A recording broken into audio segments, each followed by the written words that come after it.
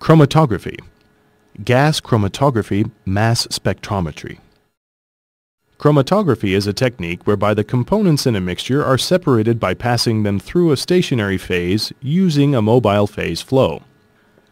The aim of the mobile phase is to transport the mixture, whilst that of the stationary phase is to delay the passage of the components. Thus, when the components in the mixture pass through the system, they are separated at different times, depending on their affinity with the stationary phase. Depending on the nature of the mobile phase, chromatographic methods are divided into two groups: gas chromatography, when the mobile phase is a gas, and liquid chromatography, when the mobile phase is a liquid. The stationary phase can be a solid, or a liquid supported on a solid or a gel. Depending on the stationary phase deposition, chromatography is classified as planar chromatography or column chromatography.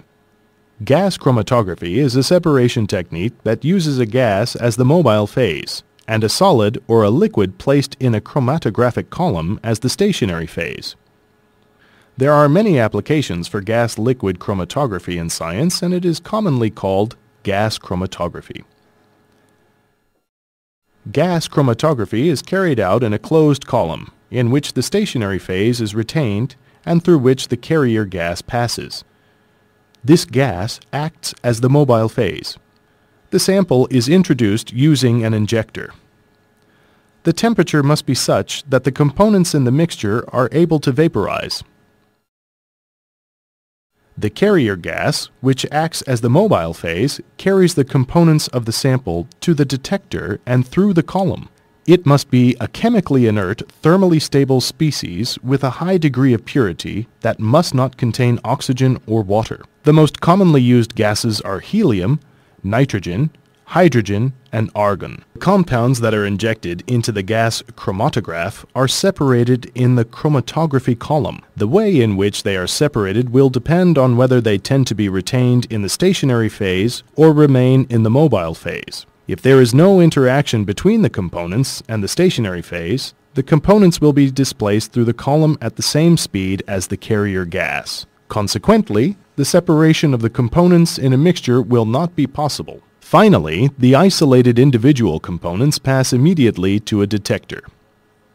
The most commonly used detectors are as follows: the flame ionization detector, the thermal conductivity detector, the electron capture detector, the mass spectrometer detector, the electrical conductivity detector, and the photoionization detector. In this case, a mass spectrometer detector is used.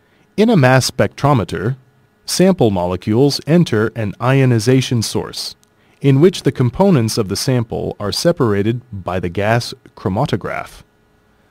Ionization sources in molecular mass spectrometers have enough energy to break down the chemical bonds of the sample's molecules. However, there is not enough energy to break these molecules down into atoms. Ionization sources in mass gas chromatography, mass spectrometry, yield fragments that can be ionized.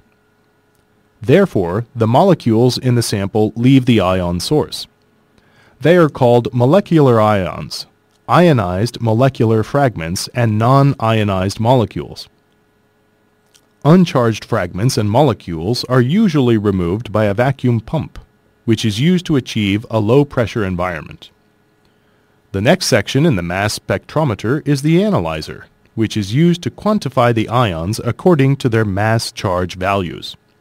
The mass spectrum of the components separated by gas chromatography can be used in conjunction with specific software to determine the nature of each substance. Quantitative information can also be obtained by determining the area or the height of the chromatographic peaks.